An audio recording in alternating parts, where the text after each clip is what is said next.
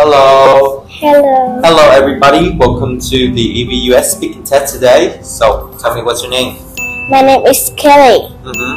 How old are you? How old are I'm you? 10 years old. Good. And how are you today? I'm good. Okay. So tell me what sports are you good at? I am good at playing basketball What else? and playing badminton. Good. Okay. So let's find the differences between two pictures here. Go ahead.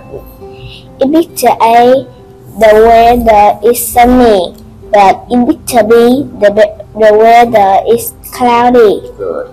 In picture A, the car is red, but in picture B, the car is yellow. In picture A, there is one rabbit, but in picture B, there are two rabbits. Okay. Good. Good, Kelly. So let's move on to part 2, which is adding one out. So go ahead. Lemon, pineapple, and orange are fruits. The book is different because it's not fruit. So the second line here. She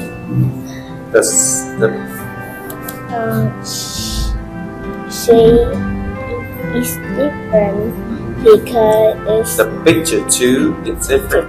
the picture 2 is different. Because picture 1, The picture 1, picture 3, and picture 4. they are wearing coats. wearing coats or jackets.